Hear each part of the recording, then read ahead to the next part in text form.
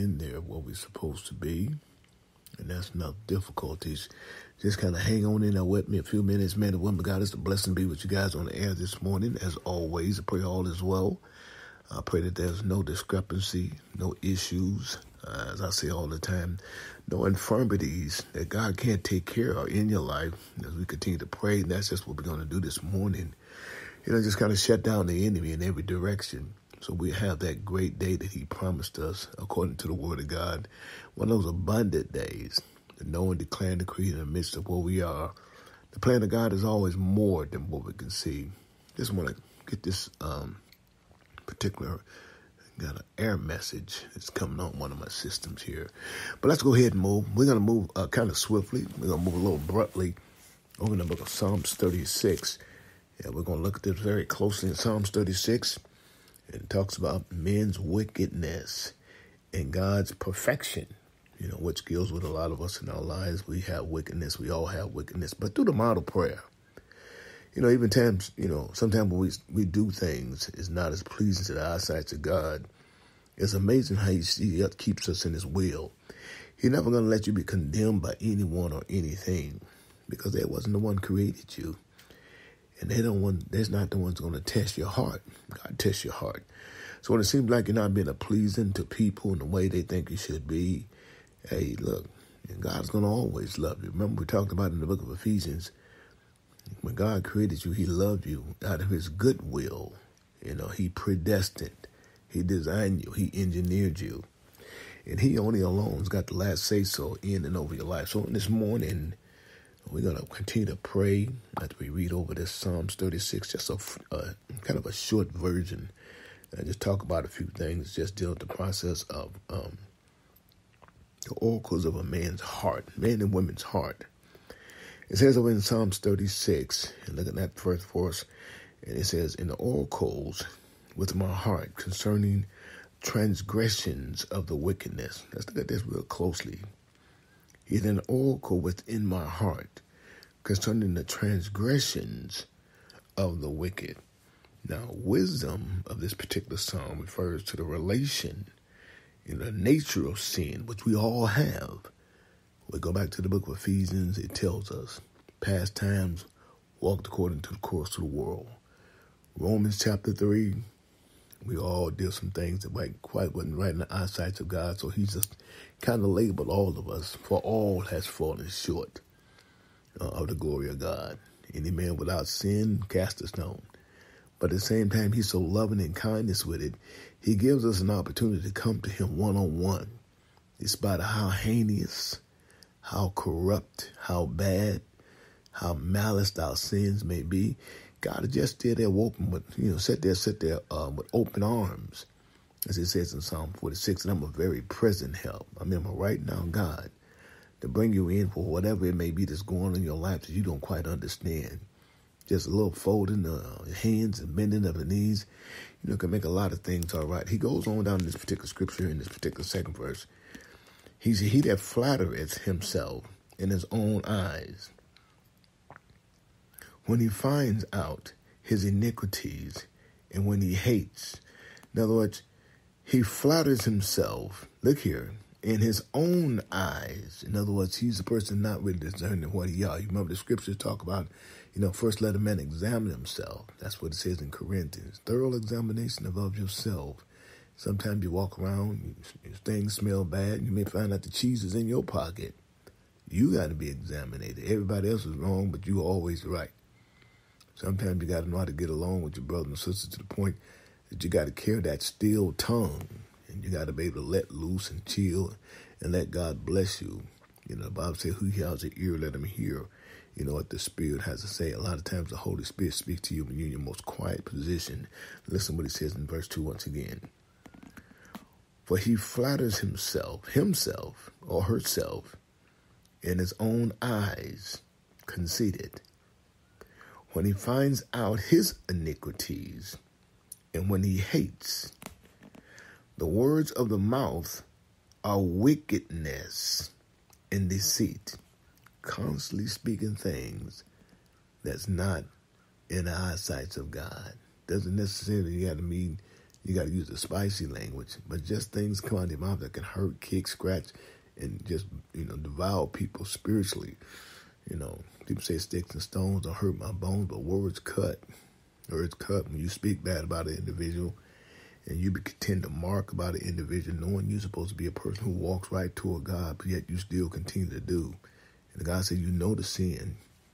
You know not the sin, but you sin anyway. You walk over the top of it, and then you use my grace as a forgiveness trait and say that you're weak. Well, God said you got to humble yourself.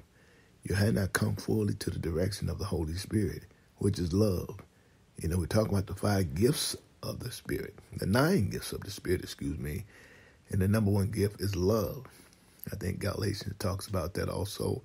I think Galatians 5:14, once you make that announcement as being a man or woman of God according to the word of Romans 10:8-9, confessing the word, believing in your heart. The Bible said you automatically come to Galatians 5:14, the part of the kingdom, love. But if you insist on doing things opposite or diametrically opposing the commands of God by anarchying and going your own way and hoping that you can yet still sin willfully and ask grace to save you. You can't do that. Sin is there when you're trying. When you're trying, you don't have enough to go forth with what you got. Then God puts that kind of octane in your tank to push you farther and make you better than what you are and what what the enemy tries to make you to be. Because his job is always to tempt you, to make you feel that, God's not working in you. He says over in this particular, let's look at this 3rd verse again. He said, the words of his mouth are wicked. Could be anyone's mouth. Doesn't necessarily mean my mouth, your mouth, the pastor's mouth, the teacher's mouth. It doesn't necessarily mean evil words. Things that people say, the way they say it, snappy, arrogant, where they carry themselves, unapproachable. That's a way that can turn a lot of people off. But you got to be careful when you're in the presence of people that you don't be that type of individual, snobbish. The Bible says he causes the wise. He causes the wise to do good. Look what he says. He divides wickedness on his bed. Now let's take a look at that divides wickedness on his bed. Say the terms of the oracles by the prophet in the Old Testament means that divine utterance in Micah, in the book of Micah 4:6, it goes to some of it in the book of Hebrews. But the words say that the Lord is a Psalms God. It's the Psalms of David, and that he's the prophet. And he said he receives a prophetic revelation, and he sprinkles the word among his sons and the prophets. Now, when he sprinkles words among his prophets, not evil that he speaks, because God speaks about it. What is it? Numbers 23:19-21. That he's not a God that he's not a God that he should lie. And he's not a son of a man that he should repent. Well, he goes back and talks about in Isaiah 55:11, that every word that proceeds, of course, out of his mouth, being the God who he is, it won't go void. He goes farther on back up to Isaiah 55:8, 9, and 10, said his ways and our ways, they don't even come close. So we can't measure ourselves to God, but we have the capabilities of being just like God. Through the power and the Holy Spirit he's given us, the only thing we can do is been born of an uncorruptible seed. In other words, Mary didn't receive her seed by corruption. God wasn't entering into Mary by corruption. It was incorruptible.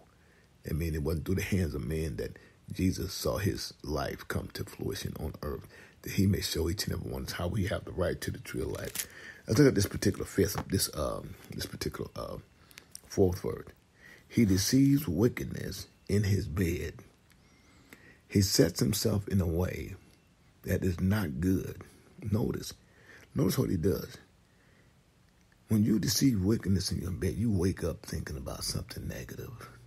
And you're supposed to be waking up thinking about how good the Lord is. You think about what so-and-so owes you.